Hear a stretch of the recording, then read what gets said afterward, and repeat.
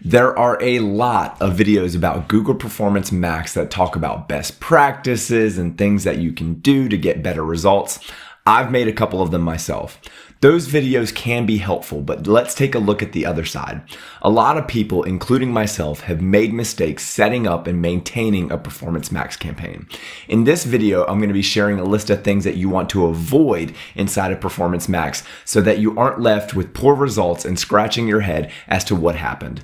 If that sounds interesting, let's discuss.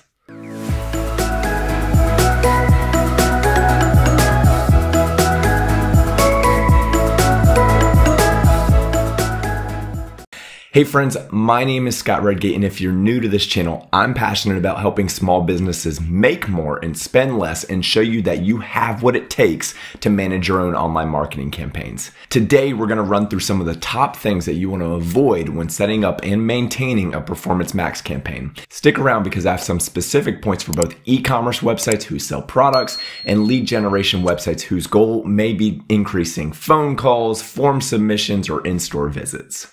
But before we jump into the slides, I have a free gift that I want to give you. It's my 7-day online marketing jumpstart PDF. You can get it at scottredgate.com/jumpstart.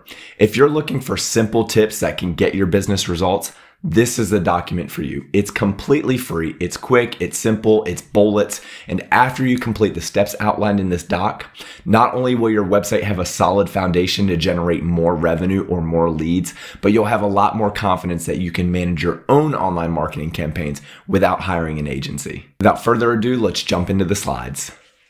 So in this video, it's going to be a little bit different. We're going to be talking about the things that you should not do inside of Performance Max as you set up and manage a campaign. But before we do that, let's take a step back. Let's do a basic overview of what Performance Max is. Performance Max is Google's campaign type that stretches across their entire network of websites. So YouTube, display, search, discover, Gmail, and Maps. As an advertiser, your advertisement can show on any of those placements. Performance Max is heavily automated. It relies on machine learning, and there's little information that Google gives us, and there's a lot less levers that we as advertisers have to control compared to other campaign types. Another difference with Performance Max is that you don't necessarily create an ad. You actually upload assets into what they call an asset group. So an asset group is simply a collection of images, videos, headlines, and descriptions. And then what happens is Google actually assembles the advertisement for you on your behalf using all of the assets that you created. So that leads me into the first thing that you do not want to do. It's very easy to skip over the video section, especially if your business does not have any videos or any commercials or any advertisements. It's one of those sections that you would breeze past and not think anything about it. And here's where it is inside of the asset group. Here's what it looks like. If you do not have one, Google will create videos automatically when possible. And so this is a tweet from the Google Ads liaison where she says, Performance Max creates videos from the text and images that you upload to a campaign. If you want more customization, we'd recommend uploading your own videos, but we understand that's not always possible, yada, yada. What's important to note here is, yes, if you do not upload any type of video asset into that slot, Google will use information that's on your page. They'll use information that you had uploaded into the campaign, and they will create a video for you on your behalf. Now, the thing with these videos are they are very unprofessional.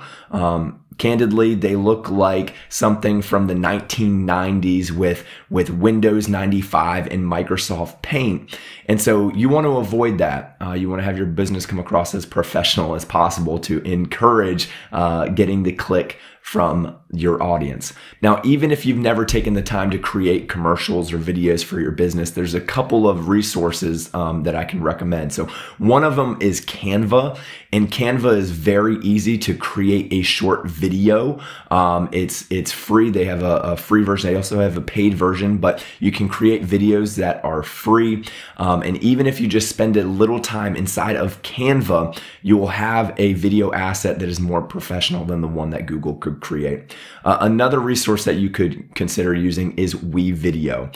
So WeVideo is a cloud-based video editor. It's very simple to use. You don't need the fanciest computer. So you could sign up for a plan with WeVideo and create a small video, or you can use Canva. And if you upload something in that slot, as the Google Ads liaison says right here, they won't use any auto-generated videos if you upload your own video assets. Another thing that you want to avoid is having too many asset groups in Performance Max, especially if your budget is small. There are a maximum number of asset groups per campaign, and that is 100. And as I said before, an asset group is made up of images, logos, headlines, descriptions, and videos. And if you do have a large budget, a cool thing about asset groups is you can really segment the different areas of your business or your different product types into their own asset groups. So it's a little bit more customized. It's a little bit more tailored surrounding the products or services that you offer.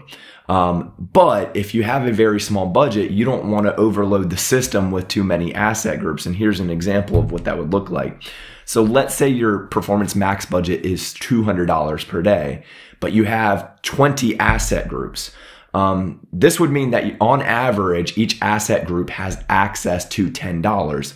And as I mentioned before about Performance Max, it is heavily automated and it requires a lot of learning, machine learning.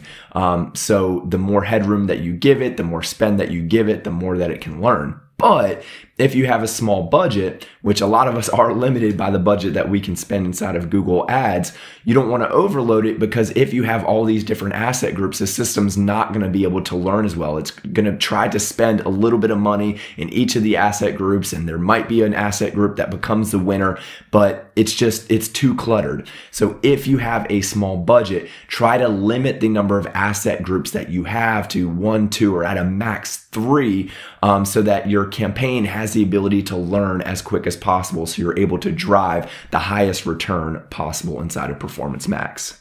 The next thing that you do not want to do is turn final URL expansion on and not follow up. So final URL expansion, if you're not familiar with it, it helps you optimize Performance Max, at least this is according to Google, where it replaces your final URL and Google scans your website looking for relevant landing pages that match the user's search and intent, and then it creates a dynamic ad for you leading to that landing page that Google had scanned. But in October of 2022, Google announced that they can actually use information on your landing page, not information that you created in assets, but information on your landing page to create these dynamic ads. So let's say that you have a category or a service page on your website and you have final URL expansion enabled, and let's say you have a small snippet of text on that page that describes your privacy policy or something like that. There's a chance that Google, as they scan the page and as they latch onto some of the text on that page to then move towards the ad creation, there's a chance that they would actually take that privacy policy text and accidentally incorporate that into a dynamic asset. And obviously that's not what you want. That's not what you want to happen. So Google will show you what those dynamic assets are, and so you'll want to follow up to make sure that they align with what you're looking to do as a business and that they're not taking random pieces of text from your page. So another thing with final URL expansion is Google can scan your pages, and those can serve as the landing pages for the advertisement. And Google will do this when they think that it can lead to a potential conversion.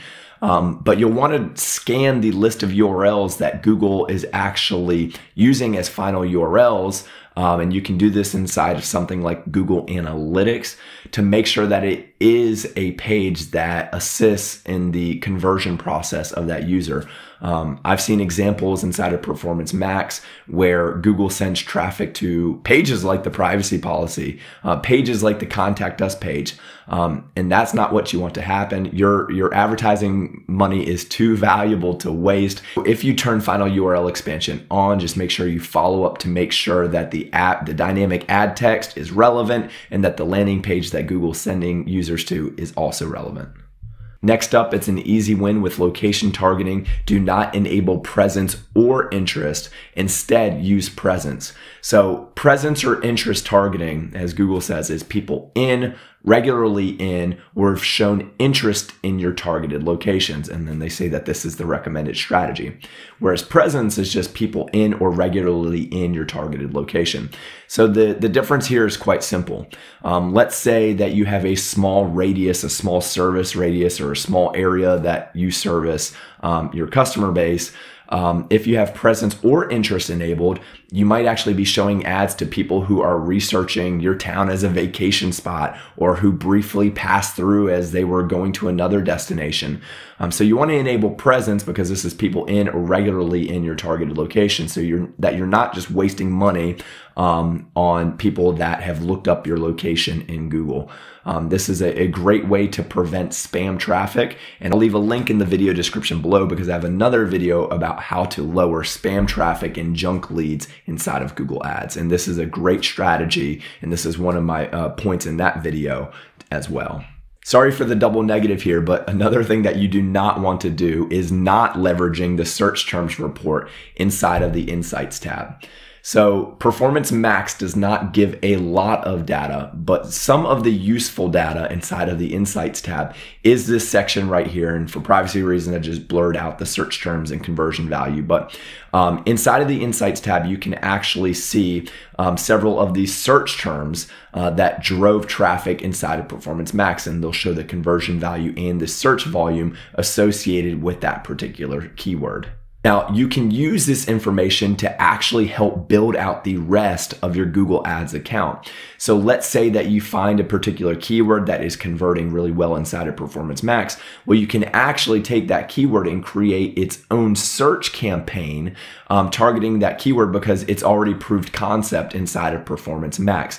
And also something to note is if you have a search campaign targeting a keyword, that gets preferential treatment with Google, and so that Performance Max does not really compete with that search campaign. That search campaign would have the benefit of the doubt and receive priority over the Performance Max campaign. Another thing that you do not want to do is set unreasonable performance targets from the start with Performance Max.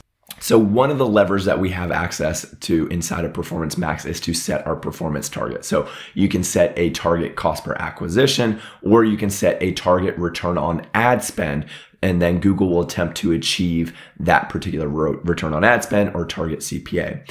But something to note here is right out of the gate, if you have a performance target that is too strict, that is unreasonable, it's something that Google really has no chance of hitting, what you will see is that the spend of the campaign will drop to almost zero. And that is not what you want to do in the early stages of a Performance Max campaign. As the system's learning, as it's attempting to scale and grow, is provide an unrealistic expectation. So then the spend drops to almost zero. So it's not able to learn. So as a result, you're not going to see any results from that campaign.